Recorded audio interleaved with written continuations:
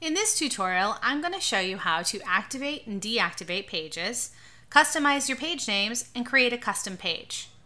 First of all, we have several pages you can see that are active, but there are several more that I want to activate on my website, such as guest book and photo album. So I'm going to activate those now, and as soon as I click Publish Updates, they'll appear on the website display over here in my editor, and actually on my website since I did publish them.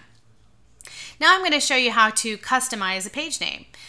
I want to customize my couple page so it's more personalized to my couple. So I'm going to roll down here, and fortunately it gives you the little cue as to what you're customizing, the couple page. So if you change the name of the page, you know what page you changed. So I'm going to change that to Carrie and Brad and click Publish Updates so it applies to my website. If I ever forget what page that was when I started, I can just roll over it to realize that it was the couple page. That'll confirm it for me. And if I come to create a page, I can create my own page, a totally custom page. I'm going to call this custom page as an example.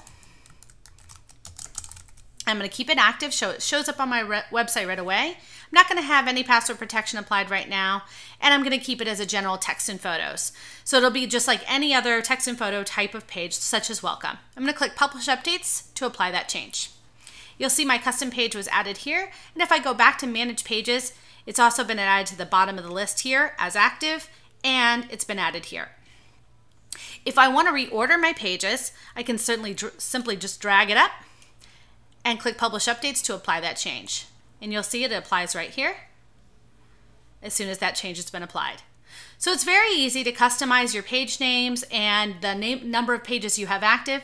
If you have an audience that has maybe want to incorporate some different languages, this is a great feature.